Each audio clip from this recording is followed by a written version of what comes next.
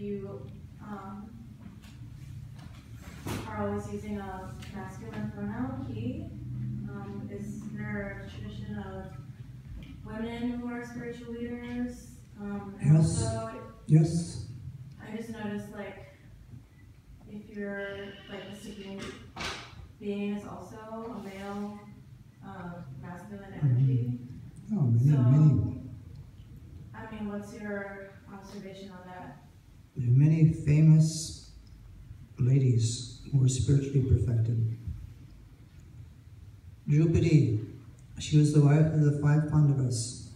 You can read about her in the Mahabharata. She had 5 husbands. Normally the women don't have,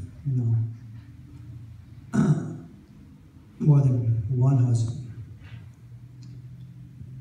But in Draupadi's case, Arjuna had won her through a competition. Because before, for the warriors, they had to compete for the princesses. So the father of Draupadi had hung a fish from the ceiling and a wheel in front of the fish, and then the contestants had to look into the reflection of a pool of water, with their arrow, and then shoot the fish. So only Arjuna was able to do this. So when he went home, he told his mother, Kunti, oh, I've won a wonderful prize. You won't believe it. So his mother said, well, whatever you won, you should share it equally with your brothers. He said, but mother, I've won my wife, Draupadi. But because you told me to share her, I'll share her with my 4 brothers, Yudhishthira, Bhima, Nakula, and Sahadeva. So Draupadi became the wife of all 5. And they had an agreement. 1 month each, they would have to share the bedroom with Draupadi. And they all had 5 sons by her. And there was a story I heard, I can't remember if it was in the Mahabharata, but in her previous life, it was said that she had a husband who was very sick. He had leprosy.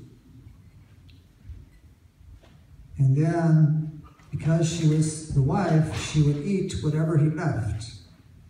She would serve him, he would eat. And one time when he ate, his finger fell off in the plate.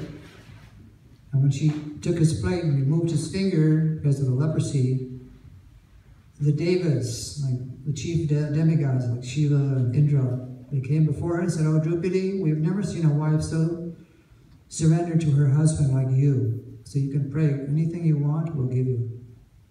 So Draupadi said, in Hindi, Sanskrit, Pati Seva, Pati Seva, Pati Seva, Pati Seva. 5 times she said, I just want to serve my husband.